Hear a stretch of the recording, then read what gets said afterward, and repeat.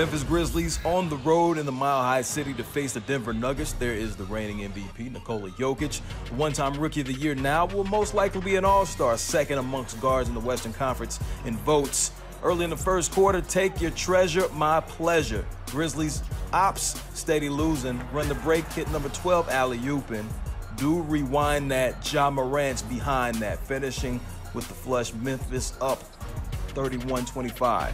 The Joker. Oh, that's nice. He has 3 straight triple-doubles entering this game.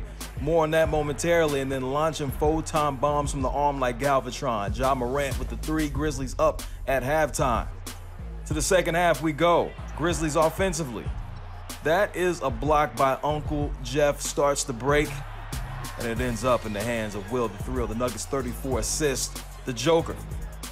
4th straight triple-double for the first time in his career, 26, 12, and 11. Keep the Tommy near the belly, sincere cause I'm hyped. D'Anthony Melton, 21, 9 rebounds off the bench, knocks that one down. Ja Morant, when everyone's against you, gotta be sharp as against you. 38 points. And check the ball movement. Ja rules. That finishes a 15-4 run by the Grizzlies. These young Grizzlies. Your time is up, my time is now. They call him Trip.